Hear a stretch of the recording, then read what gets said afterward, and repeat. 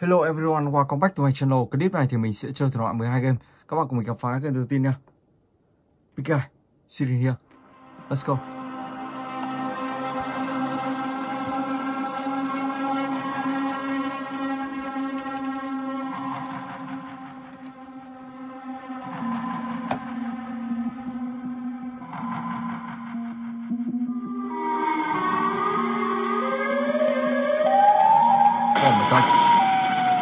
Ta phá tan ngôi nhà rồi, phá tan cái máy nha. Ở đây thì các bạn sẽ hóa thân là một con làm Piggy rất là hiền hậu và các bạn phải cứu anh chàng này. Ok, bây giờ thì mình sẽ lên trên này.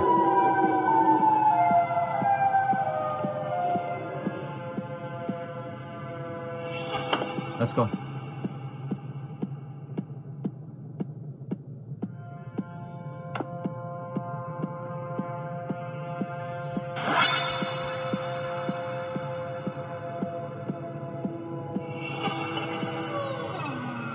Castle has a river.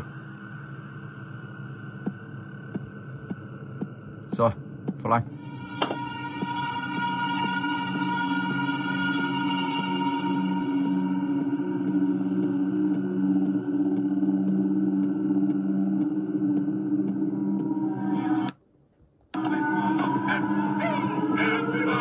Xuống gì đây không? Ok, xuống luôn vào đây.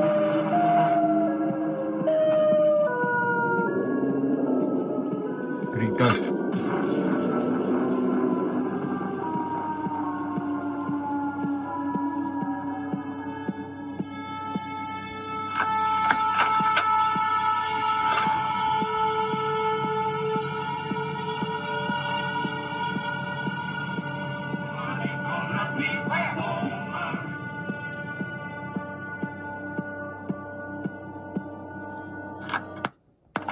Wesker, blue car. Okay, let's go.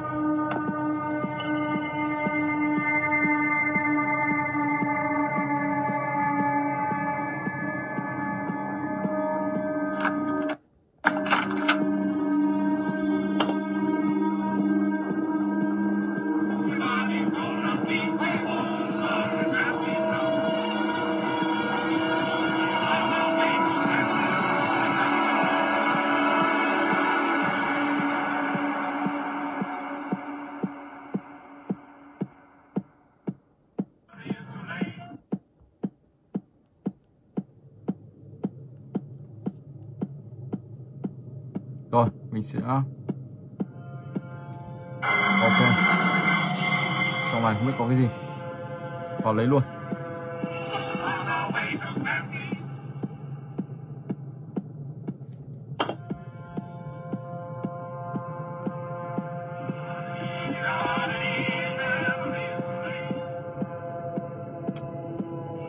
Lắp cái này vào.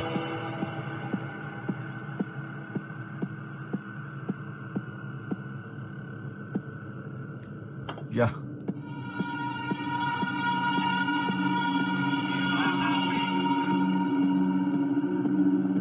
All green.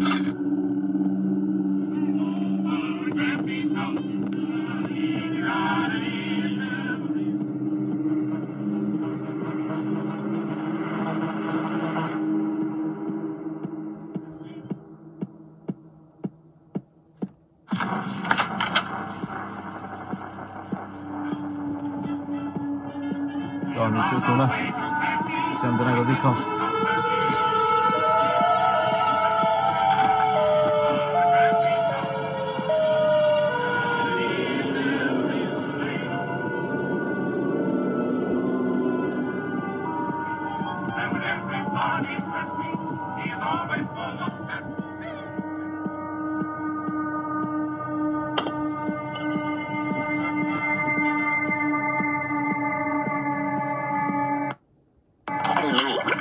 Ở đây thì anh chàng này cầm một khẩu súng à.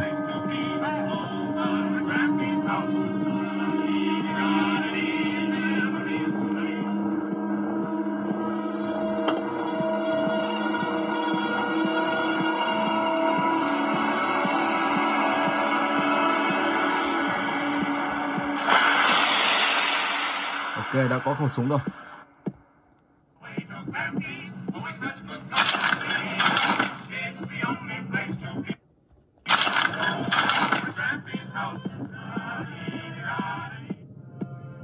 cái này mình vừa tìm.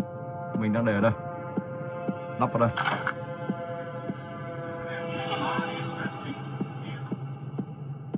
Để tiêu diệt Carton Cast.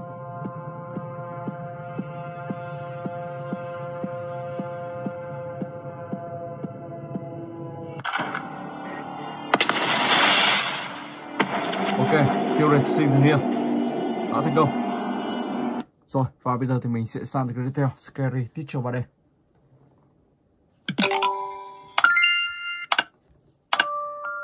Let's go.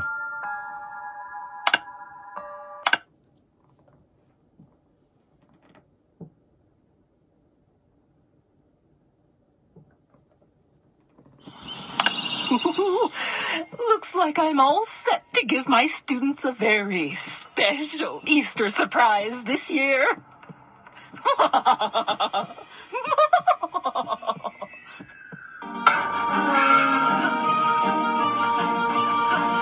Đầu tiên thì mình sẽ vào trong nhà kho, xem trong nhà kho có gì không. Tên, một thùng sơn. Đó thì mình sẽ trèo lên trên tầng. Ở đây thì có một dao, một cuộn băng dính. Và ta làm đâu đây?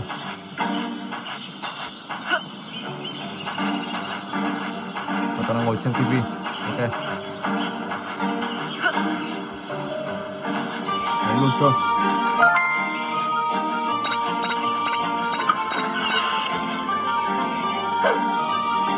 Smile. Cuộn băng dính. Sơn đâu? To top it off, the grand reveal will blow everyone's mind at the party tonight. Oh, I just keep winning life, don't I?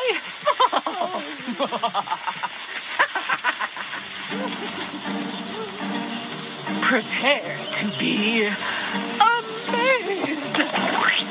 Amazing. Okay. What is this? No. Ow. Rồi, và bây giờ thì mình sẽ sang cái tiếp theo. New season here, Horror Scary Game.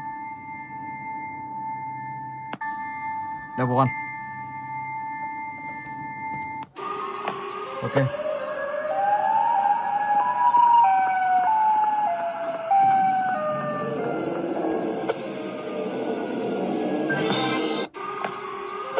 Team Alice.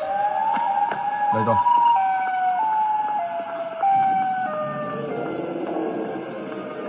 Thì không biết đi đâu đây. Mình sẽ nhắc cái này đã. Một chiếc diều.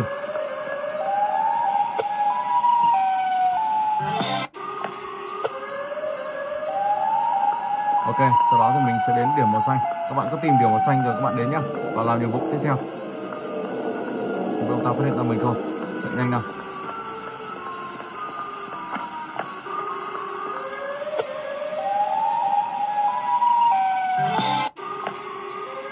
Lock. Tức là các bạn phải giải cứu. Ok rồi. Dùng cái này để phá tan một cái gì đó.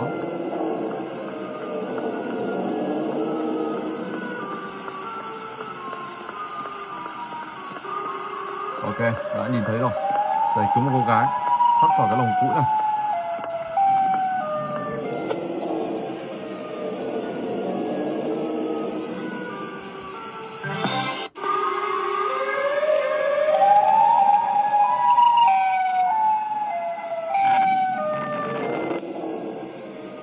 Ở đây thì các bạn cần phải tìm một chiếc chìa khóa.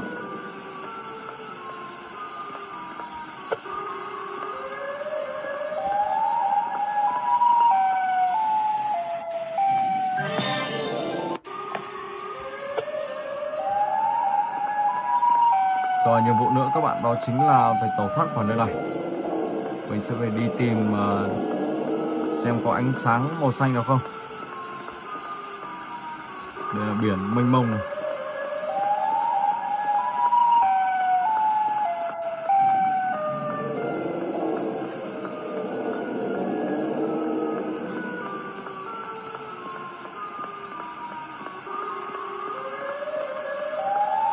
Đây rồi.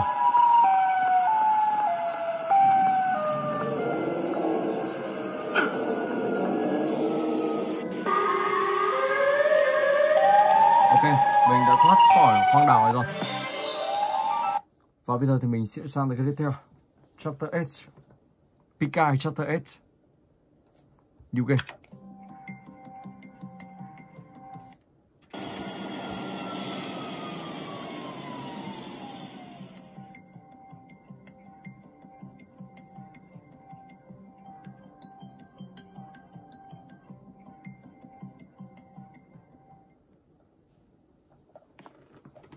So, okay. He must be somewhere around here. Blue cây này.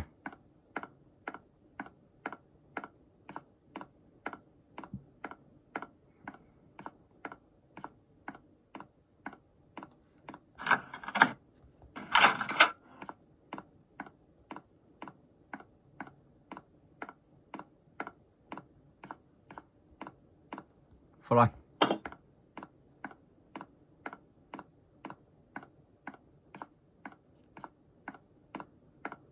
Piggy không biết đã xuất hiện chưa? Mình chưa nghe tiếng Piggy đâu.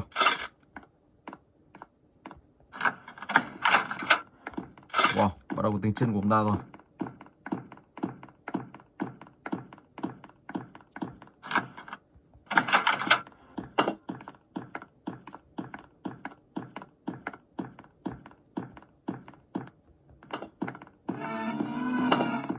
Ok.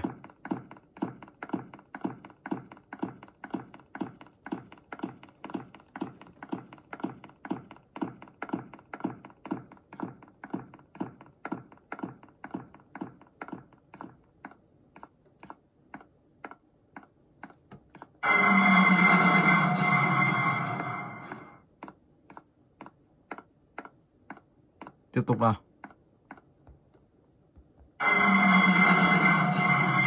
Where's gone?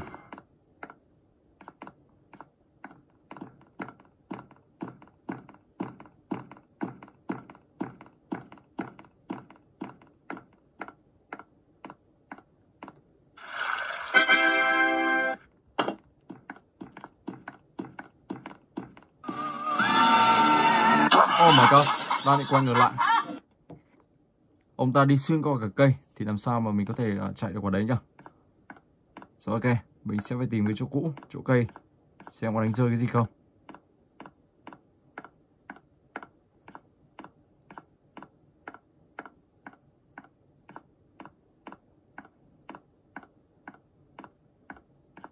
Một cái mã sổ ở đây rồi. Không phải ở đây. Chính xác là ở chỗ này.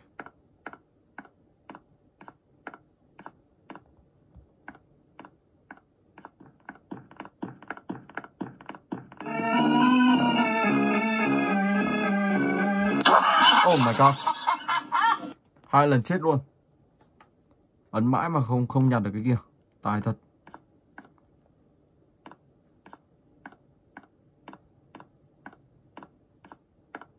Rồi mình sẽ phải nhanh chóng qua này. Let's go.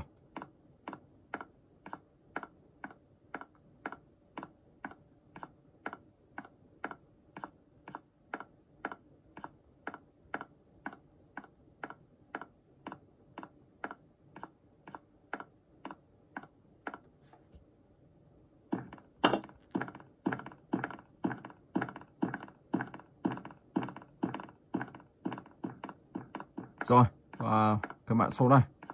Giải mã từ thứ 1.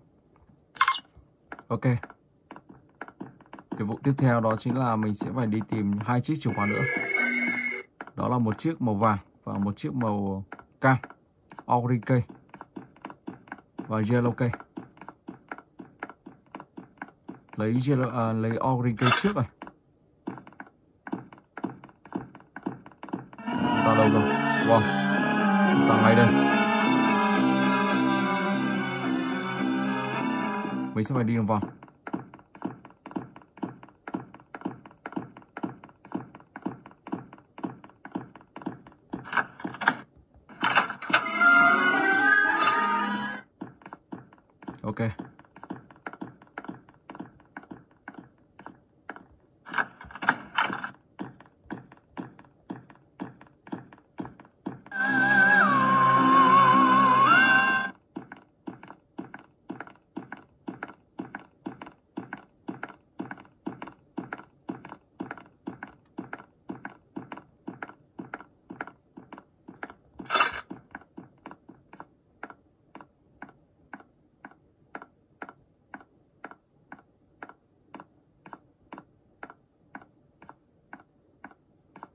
Let's go, let's go.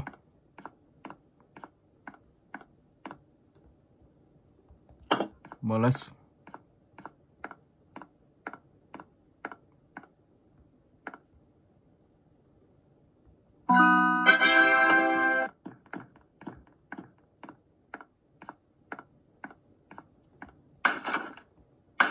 You win, ok. Rồi, và bây giờ thì mình sẽ sang tới game thứ 5, Roblox.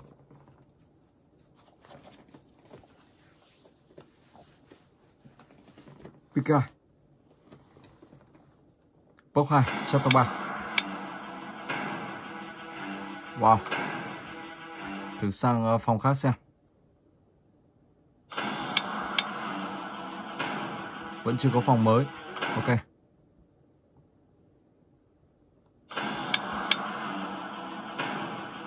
Wow, wow, let's go. Thôi, thế thì mình vào Teentitans. Teentitans. Background.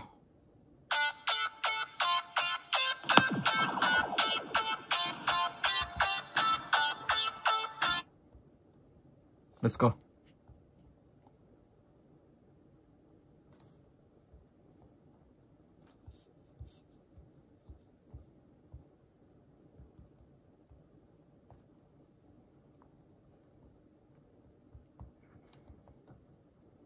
Rồi, và bây giờ thì mình sẽ vào quét 2.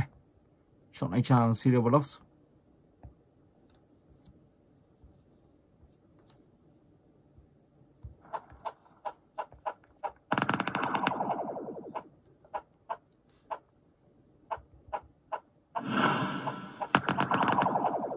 Wow, lém bay lên cao luôn.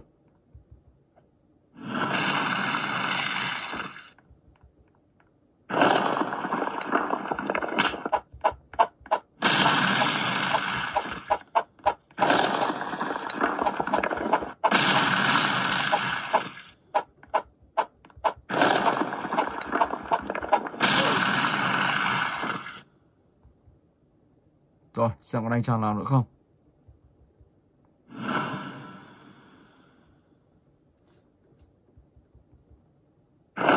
Lại về đêm hôm, đâm ra rất ít người chơi. Nếu vậy thì Roblox này đã gọi là càng ít người thì các bạn chơi càng lâu. Anh chàng nó lại xuất hiện rồi. Mình xem anh ta ở đâu.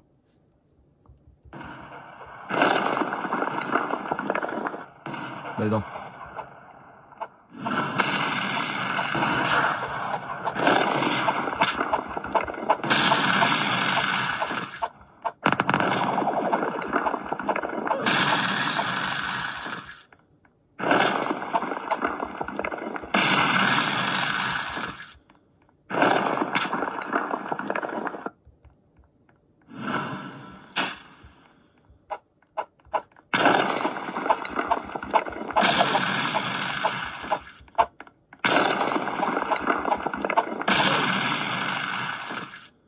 Đó, ok. Rồi, và mình sẽ chuyển tiếp sang cái tiếp theo. Sitting here. Scary Horror Forgets của hãng Piggy Game. Ok.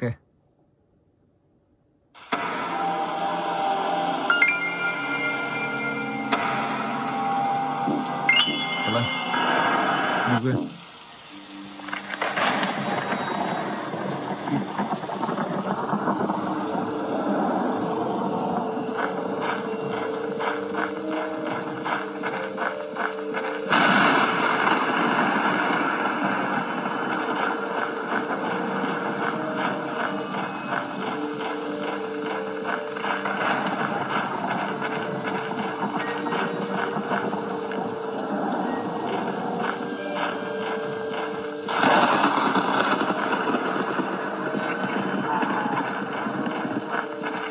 Một chút lều vào đây. Oh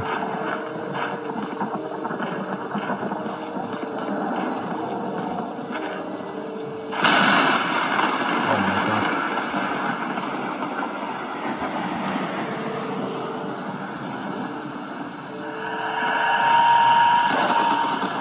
Các bạn mà như thế này khó nhìn các bạn có thể tắt đi, hoặc các bạn có thể bật lên. Rồi, mình sẽ tắt đi.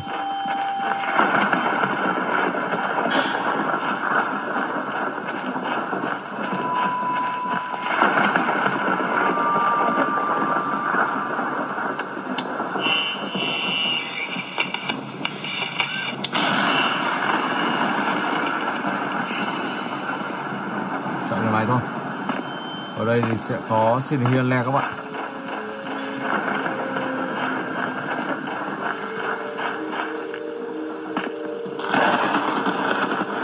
Mình sẽ cho ngôi nhà này xem có gì không. Không có ở ngôi nhà này. Ui, ông ta nè các bạn này. Đây rồi. Is that close? Oh my gosh.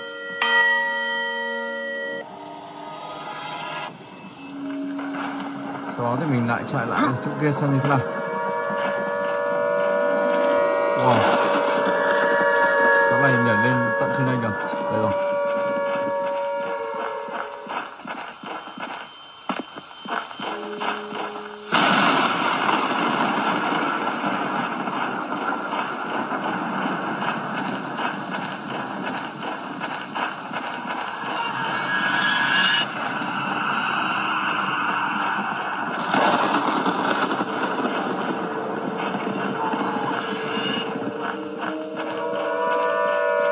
Từ ngôi nhà này đi lên trên đây. Đây rồi. Đúng không? Ok.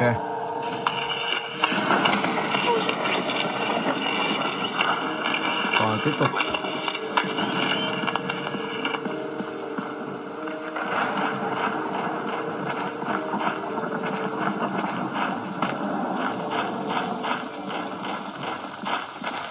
Không vào căn nhà này.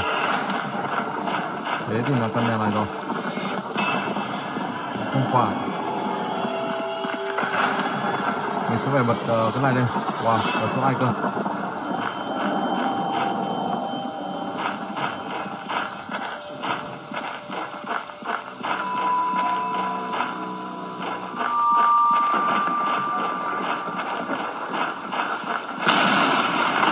Qua cây cầu.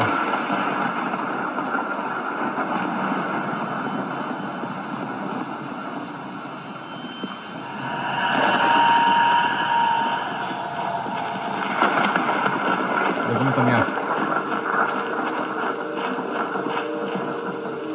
Không phải, là một điểm gì đó.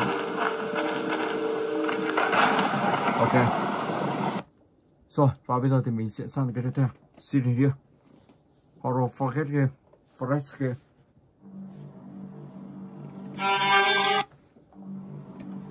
Level 1. Let's go.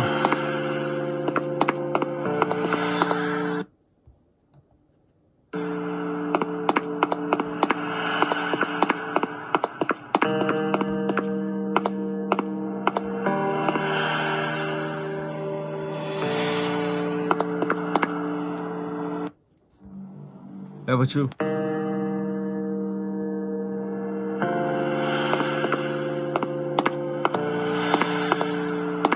Trên tầng 2 rồi.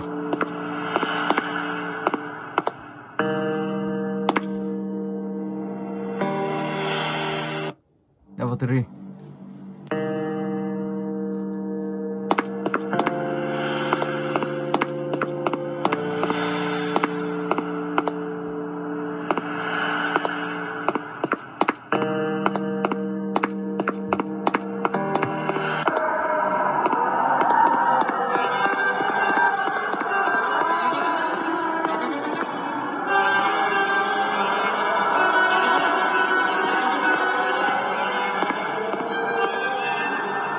Bài xin như con, đầu rất là bé luôn.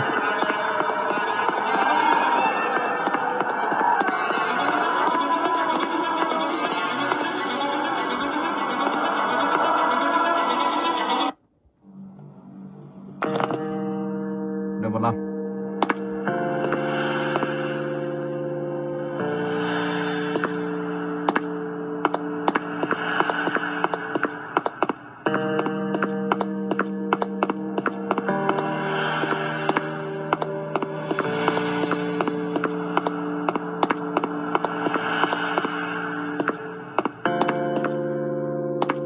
thể ở tầng 1.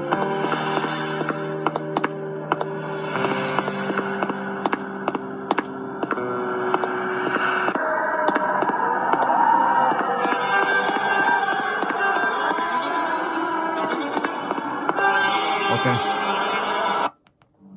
Rồi, và bây giờ thì mình sẽ sang tới cái tiếp theo. Box 2, Chapter 1.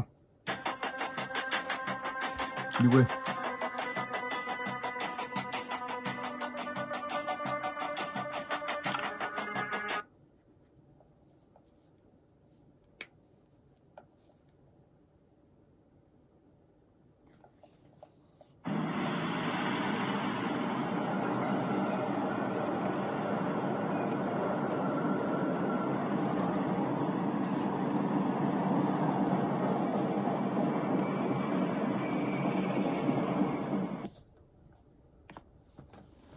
Ok. Cái này thì cần một chiếc kéo thì các bạn phải cắt được cái băng rôn nó đi. Đây là cái gì đây? Orange cây. Mở luôn. Trong orange cây này thì có một két sắt mà phải mở bằng chìa khóa blue cây. Purple cây. Đó, chiếc chìa khóa màu tím.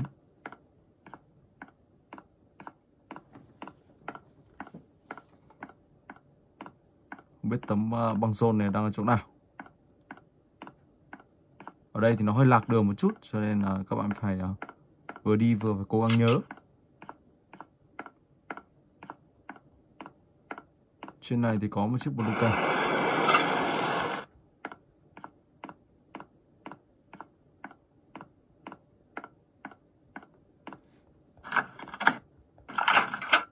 Green cây luôn.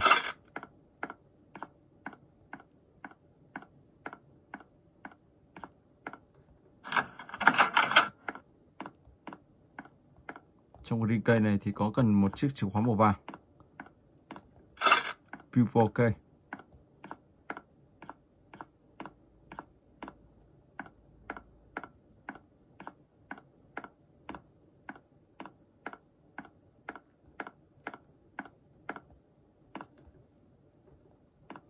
White cây. Các bạn sẽ phải đi tìm tất cả những chìa khóa, sau đó thì sẽ phải mở ra và tẩu thoát khỏi nơi này. Phần dễ thì các bạn sẽ không phải gặp Piggy. Phần khó thì sẽ có Piggy. Sẽ có Piggy nhưng lại không có thời gian. Còn phần cực khó thì vừa có Piggy và vừa có thời gian. Ở Piggy ở đây thì le rất là nhanh luôn.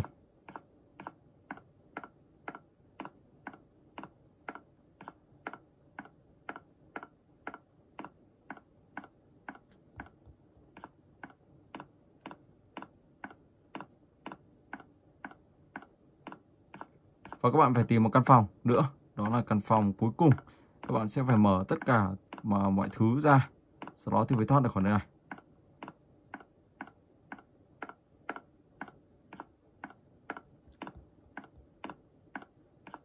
Có thể thì mình sẽ phải vào trong đây.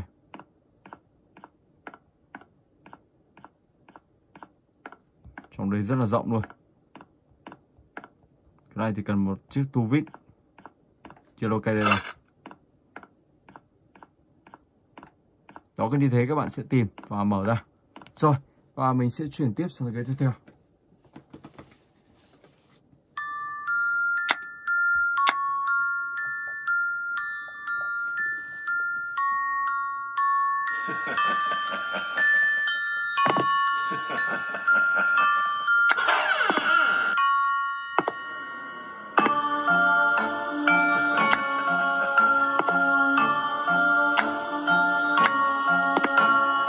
Roblox. Ok.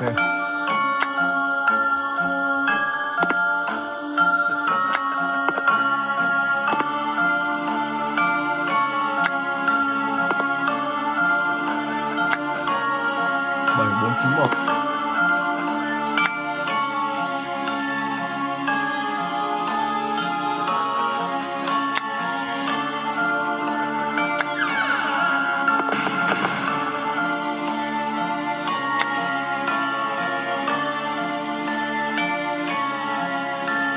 sẽ phải tìm một căn phòng ở trong này. Sau đó thì sẽ phải lấy một chiếc máy ảnh. Wow. Thế phải tìm một chiếc máy ảnh rồi. Bây giờ thì mình sẽ mở cái này lên. Các bạn sẽ đi vị và cái này nó sẽ tìm cho các bạn.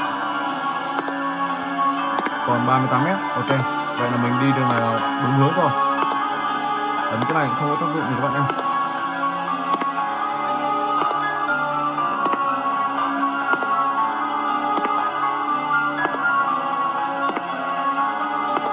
Let's go.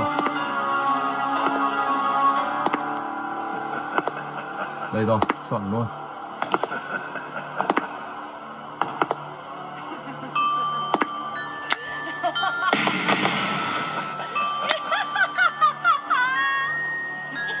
Đây là một miếng thịt, các bạn phải tìm miếng thịt này.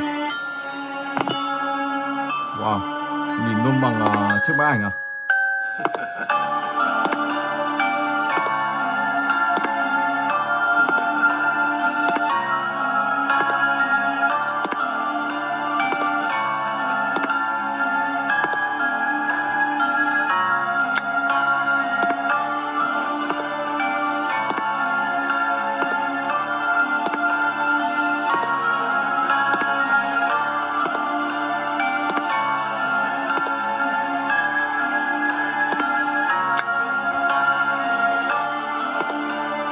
Lợn nằm vào.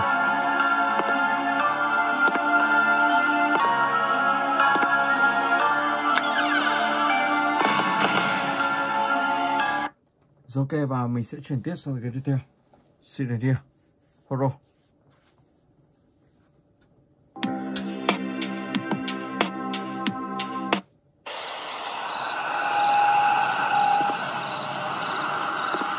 Ok, phần này thì mình phải đi tìm tiếp. Và phần này thì mãi mình vẫn chưa thoát được khỏi cái hòn đảo này. Bởi vì nó quá là dài luôn. Thì mỗi lần quay cho các bạn xem thì mình chỉ làm được từng vài cái nhiệm vụ thôi. Tìm cách để thoát khỏi nơi này. Trong ngôi nhà này không có gì. Sau đó thì mình lại sang ngôi nhà bên kia. Ở trong này sẽ có Siren here nhá. Các bạn phải chạy khi gặp Siren here. Ngôi nhà tiếp theo nào.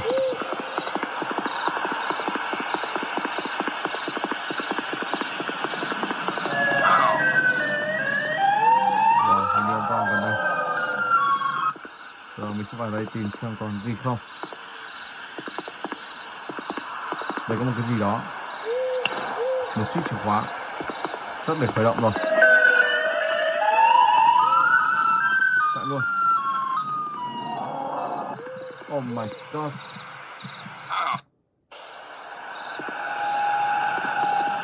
Mình có bị ông ta bắt mất rồi. Không biết có mất hết đồ không. Vào đây là biết ngay.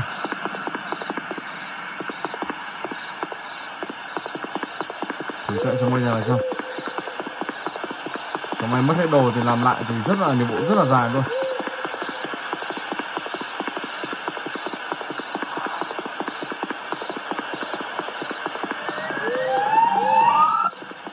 Đây rồi. Bây giờ phải dùng. Ủa, chúng ta nằm ở chỗ này.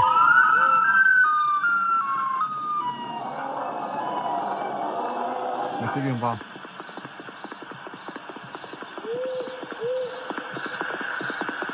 Cơ hội để trốn thoát đây rồi.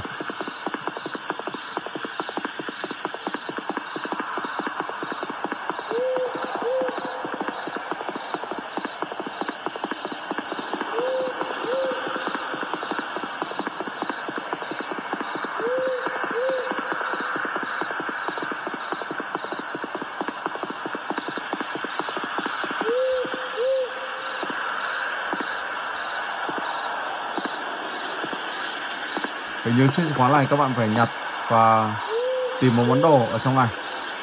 Nó thiếu hẳn một bảng mã cơ. Wow. Rồi các bạn lại phải đi tìm tiếp. Đó, các bạn tìm một trong 3 tòa nhà này.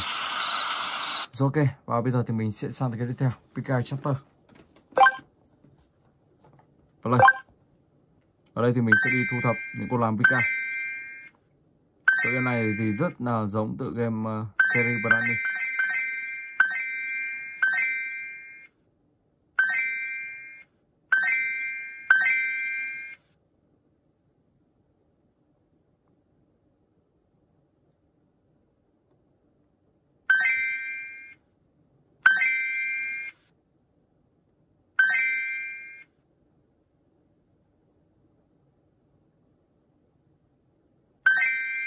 Rồi, đi sang bên này.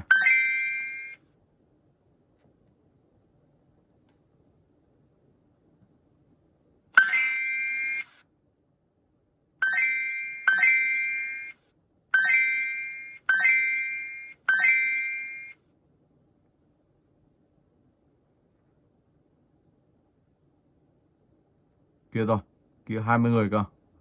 Bắt luôn. Ok, thắng rồi. Và bây giờ thì mình sẽ sang tới cái tiếp theo, Piggy Forest. Play. Go.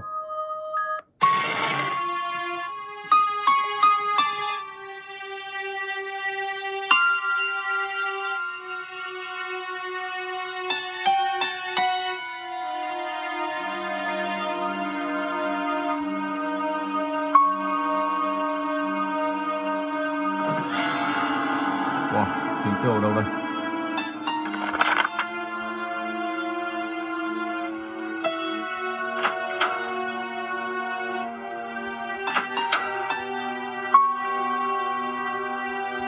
Có ai cần phải có một chiếc chìa khóa. Được rồi.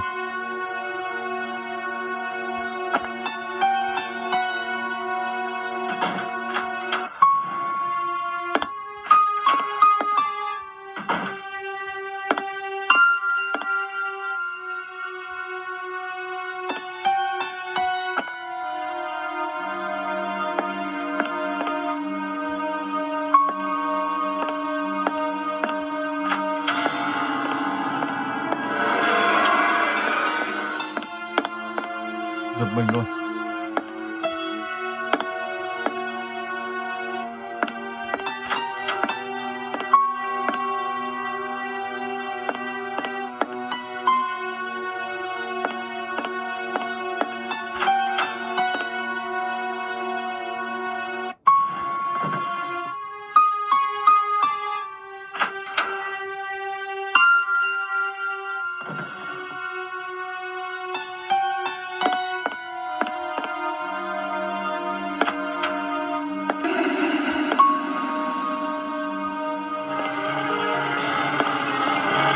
Oh my god. Oh my god. Wow. Đi luôn.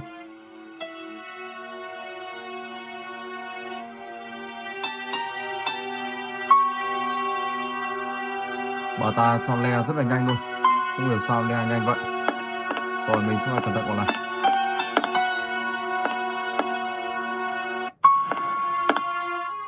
Cánh cửa này không mở được.